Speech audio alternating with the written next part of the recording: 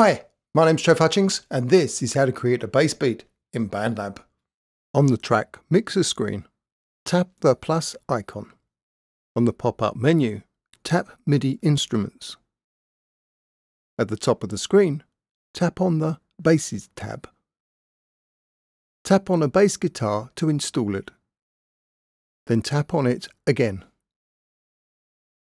At the bottom right of the screen, tap on the Step Sequencer icon. The two things you want to understand now is the lowest note on the bass guitar is commonly E. And to turn a note into a chord, add a second note 4 squares higher and a third note 7 squares higher. This is known as a major chord.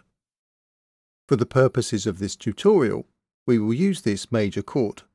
But sometimes you will need to use a minor chord if another instrument is playing a minor chord. To turn a note into a minor chord, add a second note 3 squares higher and a third note 7 squares higher.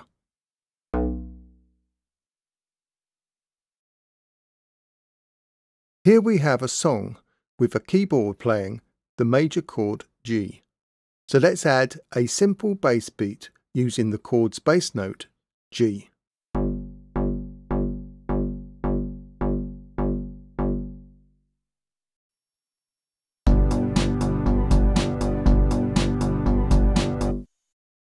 Now this works with some types of music, but let's make it more interesting. And we can do that by using the chord notes. So first we can move any of the bass notes 4 squares higher.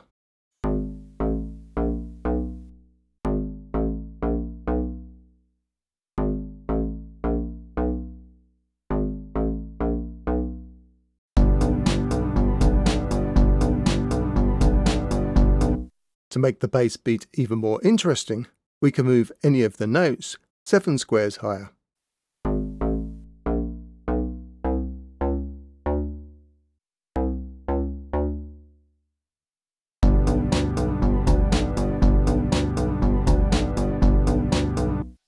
We can now use this bass beat whenever the other instruments are playing a G note or a G major chord.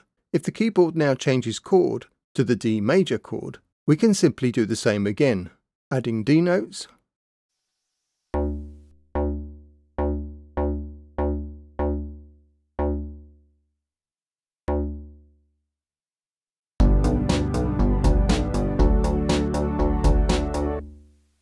then moving any of the D notes either 4 notes higher or 7 notes higher.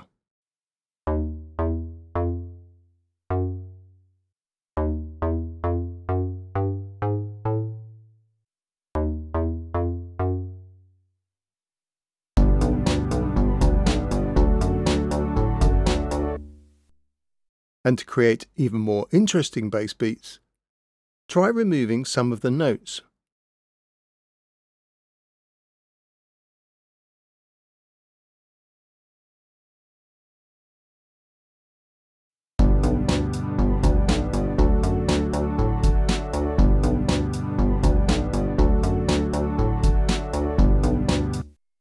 Or make some of the notes longer.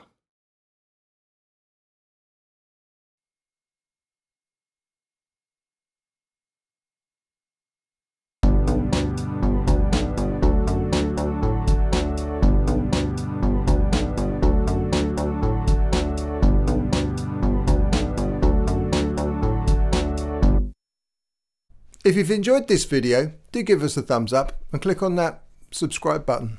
Cheers!